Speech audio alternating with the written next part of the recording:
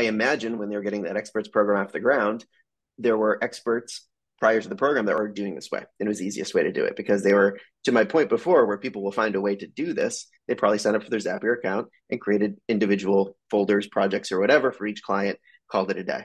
But when you want to scale a program that makes sense from an economic standpoint, you probably want each customer to have their own instance of that software, all bundled under a partner portal or an agency like umbrella type of thing, right? I think we did this pretty well at HubSpot, and I think HubSpot actually did it because they had to, because everybody had to have their own URL, because that's where you had your tracking and where you posted your blogs and all that good stuff. So you couldn't just have a partner run all your HubSpots, right? Like you had to have individual for each.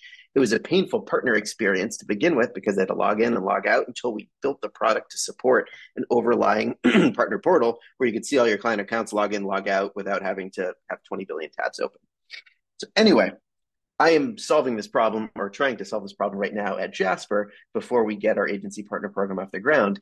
Because in my early conversations with agencies who are going to be a good fit for what I want to roll out, they are doing it that Zapier way before they went through that painful migration.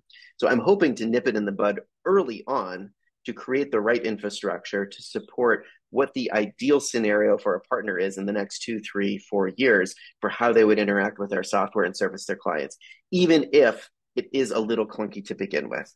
Because I think clunky to begin with and showing momentum and then getting product support to build a solution that makes the most sense is much better than painting yourself into a corner and having to rip it all out from underneath.